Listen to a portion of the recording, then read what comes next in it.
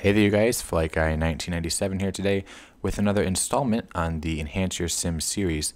Today we'll be taking a look at REX4 Texture Direct and how it will make your sim look much better. Stay tuned.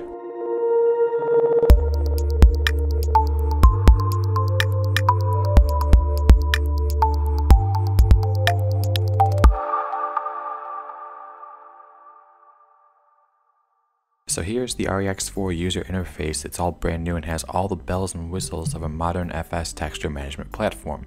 As with any REX product, you will want to point your REX software in the right direction, so your first step will be to click on the gear icon in the upper right corner.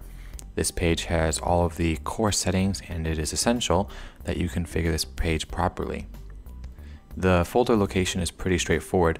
Just pick out your FS version and guide the path to your proper install folder and you'll be good to go. Under general settings, there's 3 different tick marks for weather engine, enable logging, and enable notifications. Just choose the ones that you would like and you can go on to the next one. If you have prepared V2, you can enable HDR textures. I'll be using FSX for this tutorial, so you will not be seeing those today. It is very important that you install a backup of all of your initial textures on the flight simulator. So you'll just want to press create, and if you ever have to go back and restore the initial textures, you just simply press restore and whoop-de-doo, you have your old textures. Now the second column is a bit more based on user preference. With the texture resolution, you kind of just pick, there's I believe 4 different options. You have the 512, 1024, 2048, and 4096. Obviously, it's just really a matter of preference. If you'd like to have quality, there's the trade-off of performance. I run 1024, which is the medium setting, just because I'm running a 1080 pixel stream, so I don't want to have too high of resolution of clouds, or else I would never break 25 FPS. With the texture compression algorithm, you can choose 32-bit or DXT5. 32-bit is a bit higher quality, but obviously, like I said before, it will have a bit longer load times, so you just once again pick and choose which of these you like the most. And the last setting here is DirectX. You can choose between DirectX 9, 10, or 11. Obviously, there's this nice little follow along here. Depending on your sim version, you can select certain types of DirectX.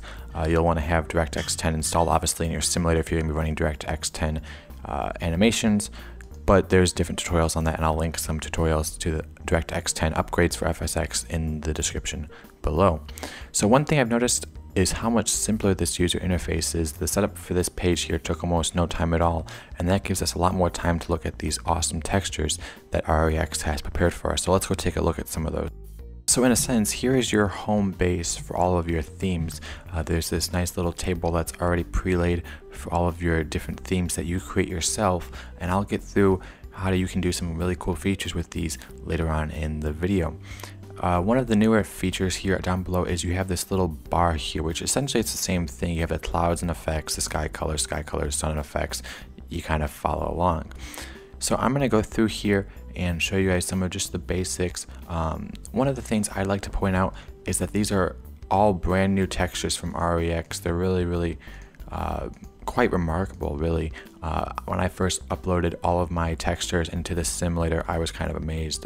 There's a lot more quality and effort that has gone into it. Not saying that the older textures weren't amazing, those were great, but these are just another couple notches above those, and I think you guys will really enjoy some of the results that you get. A couple of comments. One of the things that I've noticed is you want to make sure you select a dark water texture. There's a bright, medium, and dark for every single different theme. There's the clear coral pronounced, default, and you can kind of scroll through, and there's different setups for each one. Just make sure you choose the dark variant, or else you will have very blue water textures, and you'll notice if you make the wrong choice there.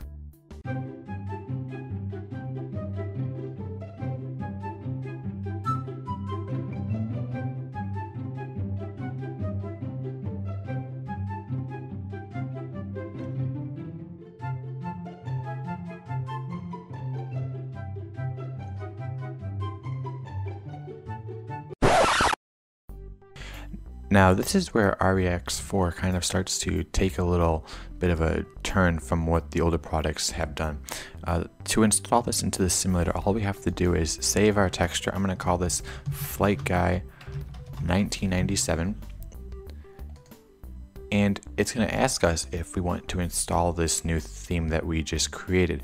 I'm going to press OK, and you can see there it just loaded everything in a matter of seconds. Really, it might take you a bit longer if it's a first install, but it's much faster than any of the older or prior REX products, where it would take upwards of 5, even 10 minutes in some cases. I'm going to press cancel because I want to show you guys. Okay guys, so that's really all we have to do there for the install. Now I want to show you a couple more features before we head over to the simulator, and there's 2 of them that I'm going to show you here. I'm going to quickly share this theme with the community, and if we go over to the community tab, you can see we have Flight Guy 1997, and the ID for that is 3408. All you have to do is go find it on the community tab, press install, and you'll have my set of textures, how I have them set up.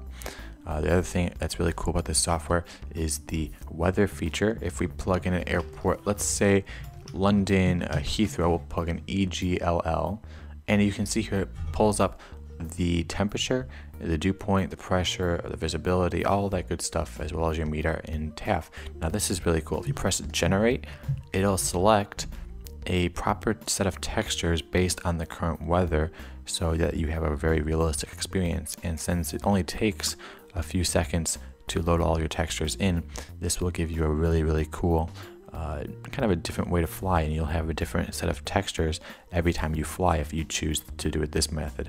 All you'd have to do is press save and then install it like before. I'm going to use my set of textures, and we'll head over to the simulator. Okay guys, that pretty much wraps up all of the walkthrough and basic setup to get you up and running with REX4 Texture Direct. You can obviously toy around with some of the settings and get that really perfect combination that you really like, and I think you will appreciate some of the enhanced features and different upgrades from the past versions of Real Environment Extreme. I'm going to leave you with a really awesome, overly edited compilation of different FS footage with these set of textures, and I will see you guys next week.